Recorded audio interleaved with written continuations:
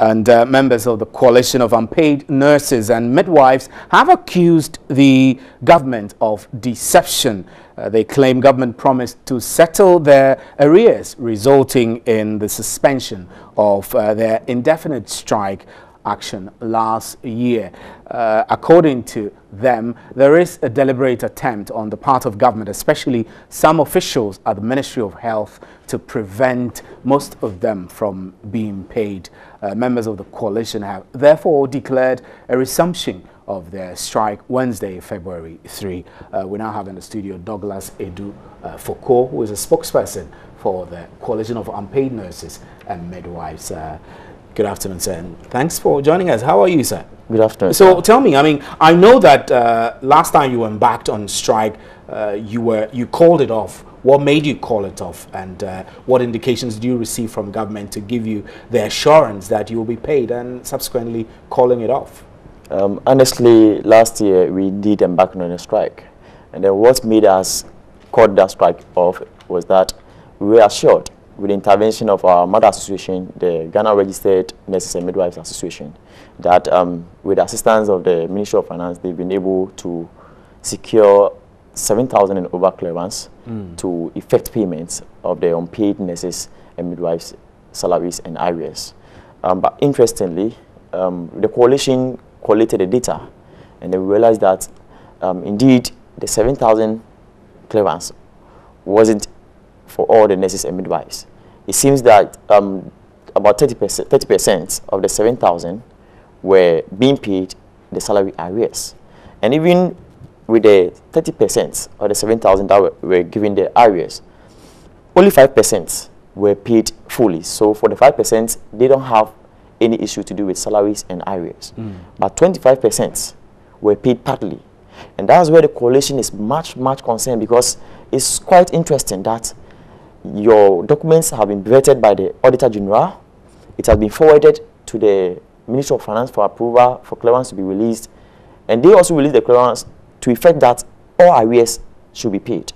So the question we are asking is that why is it that a person, maybe an affected nurse, is being asked or cleared to be paid? But I need to understand. I mean, you're giving us percentages of those who were paid and those who were not paid. But I want to believe that you were shown, or you were made to agree to a certain roadmap leading to when your full payments will be made. Was anything like that put before you? The roadmap was that hopefully by November, everyone will be paid. And I have a copy of the statements by our mother association that by then, if our grievances were not being given the necessary attention, they are going to fully support a full-scale resumption of our strike. That's right. So that's what we have an issue with, because if the mother association is indeed in charge, and then they told us that they are going to spearhead issues, definitely by now they would have even have access to the list of the 7,000 clearance, the nurses there who were paid with their respective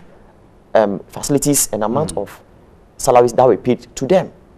To date, they don't have. We, the coalition, are trying to access those documents to, it's not yielding any results. So these are some of the reasons. That's what enforced us to resume the strike. We don't have any delight in calling or embarking on strike. We always hear that. I mean, you're going on strike, you're making demands for A, B, or C. Exactly what do you want government to do now? Continue paying what it agreed to pay, or what? Right now, the first thing is, we have categories of the issues. The first thing, when we take the, for instance, the unpaid salary arrears, when we take that one into consideration, we are pleading that with unpaid arrears, that issue has something to do with the finance. Because there are some documents, especially in Western region, their documents were brought. They haven't been paid at all. About more than 20 of them, they've worked for 12 months to 23 months without even a salary. They brought their document, they were told that the Ministry of Finance hasn't released clearance for those people to be paid. To date, as we speak now, they are still not having salaries being paid, not to talk of their arrears.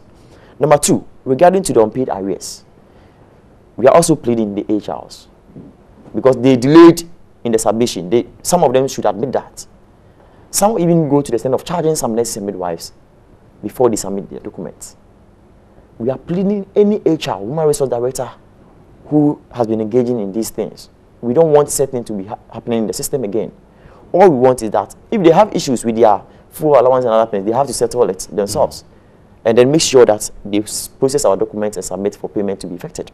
Regarding to the short paid, we want the Ministry of Health and Ministry of Finance and the Controller to tell us the reason why somebody is being cleared. Some even had messages, text messages on their phones that they've been paid 6 months or 12 months arrears.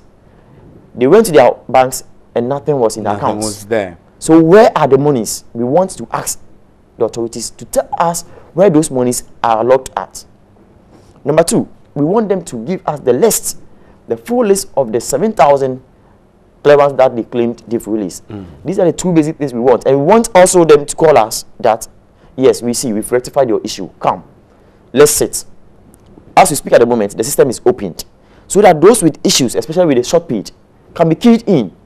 Those who have been cleared and yet not keyed in can also be keyed in so that every salaries and arrears will be paid fully, because immediately it's being keyed in. So if that is done tomorrow, even if that is done today, you call off the strike. We'll call off the strike, because all what we want is that those documents there should be given clearance and should be cleared, and we'll go back and serve our innocent patients at the facilities. Okay, so tell me, what form of strike, what form is this strike taking? Just withdrawing your service? No. We are in the various homes. We are not even coming. If you come to the facilities, because we are so much passionate about the service we render, we would definitely have sympathy and attend to the clients. So we wouldn't even come at all for us to experience such passion to go back to work. But notwithstanding, we are also pleading that, if possible, the government should provide the Ministry of Health a server so that our system can be opened. We are limited. The Ministry of Health has so many categories of health workers.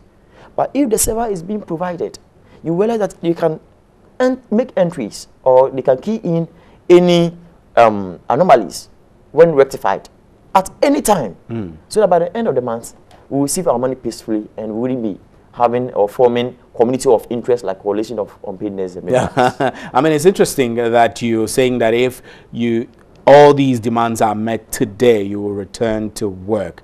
What kinds of negotiations have you started putting in place, apart from just a threat to go on strike, and you're already on strike anyway? Are you still on the negotiation table ahead of that? Right from here, I'll go to the Mother Association to submit a document to them, the data. They asked for the data long ago. So when you say the Mother Association, you mean the Ghana Registered Nurses and Midwives Association?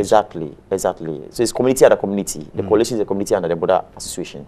So I submitted to them. They requested for it, which I provided some to them. But those documents were not worked on. Those anomalies, those in Western region, to date, hasn't been worked on. And then yesterday, too, some of the actions from the Mother Association also tells us that, like, it seems they don't feel what we are feeling.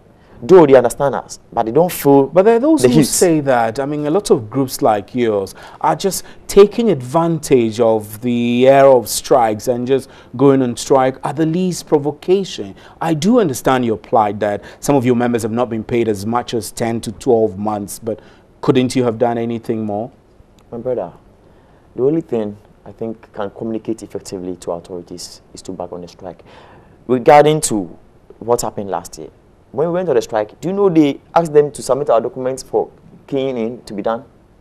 Immediately we resumed back to work and we suspended the strike. They stopped that. They stopped that. So you think strike is the only language the government listens to? That's not what I think, but that's what's happening. That's what's happening. Douglas, thanks very much for your time. So it's now time for us to ask you, what do you think?